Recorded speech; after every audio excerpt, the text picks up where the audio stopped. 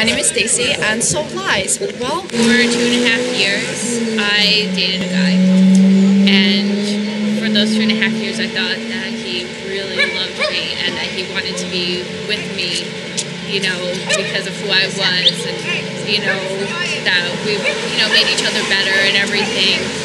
Told this young man, who's my son, that he was planned as our third child.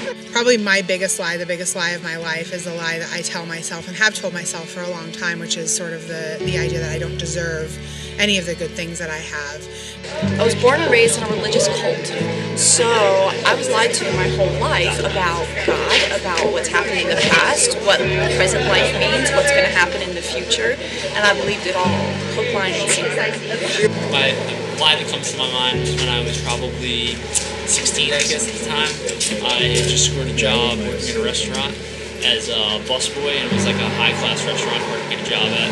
I've always felt that if something good happens to me, it's almost hard to enjoy it or celebrate it, because there's sort of this deep-seated feeling that there's some kind of mistake because I don't deserve good things to happen to me.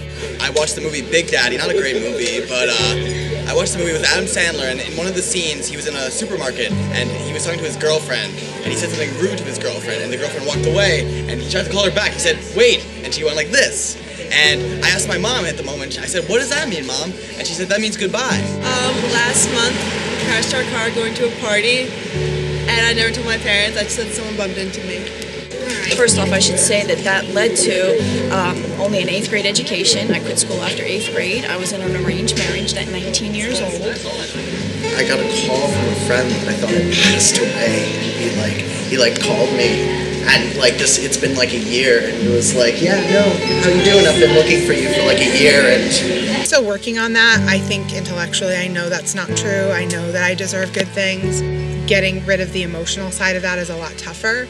Next day in school, I said goodbye to my friend at an after-school program, and I went like that. And he got really excited, like a little punk, because he was like, "Oh, I know what that means. My friend doesn't know what that means. I'm gonna get him in trouble." And he went to the teacher, and he was like, Luke just said, he just gave me the finger, that's what they call it. And I got in a lot of trouble. So I became extremely depressed and was searching for something to make me happy, and searching in all the wrong directions. Alcohol, I had an affair, I just made a mess of my life to the point of trying to kill myself. My parents went away for a weekend, and I wanted to have the weekend to myself, and I didn't want to work. So I called up and told them that I broke my arm, and I couldn't work. And then actually they called me back and were going to give me a promotion where I wouldn't need to use my arm. But then at that point I couldn't take it because my arm wasn't broken.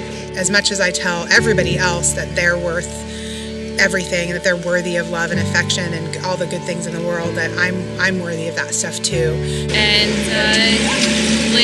finding out that that wasn't the case after 2.5 years, wasting my time, and my heart on someone, and then just kind of realizing that I shouldn't waste any more time on him, and to move on, and realizing I know what I deserve. Went through all kinds of trials with this cult, trying to get out of it. Very, very difficult to get out when you spend your whole life. My entire family was in the cult. Everyone I ever knew was in the cult, because we weren't allowed to associate with anyone outside of it. So when I went to leave and try to break free of all these lies, when I finally realized, oh yeah, it is a bunch of BS, and I wanted to find the truth about God and life outside of the cult, very difficult, because I had no support network and no education and no career.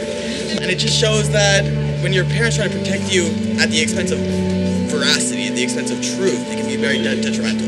I'd do it all over again. So I learned the hard way that, you're better off just telling the truth. If I wanted the weekend off, I should have just asked for the weekend off. Maybe I could have ended up with that promotion. But live and learn. But as scary as it was also extremely exciting, because the whole world was this great brand new place that I didn't know, and I got to explore it for the first time. And so since then, it has been one big adventure, and it's been really scary at times, because when I believed those lies, I was so certain about them, I didn't question anything. And out in the real world, you have to question stuff, and you have to be okay with uncertainty sometimes. And so that's what I learned. Question, develop your critical thinking skills, and you get through it. And as much as I tell everyone else, and I do try to tell everyone else that they are worthy, because I believe that completely, that we are all worthy, and I just have to keep reminding myself that I am part of that too, and that I'm included in that group of people who are worthy, and maybe someday it'll be easier. Just to move on and be happy and to love myself before I go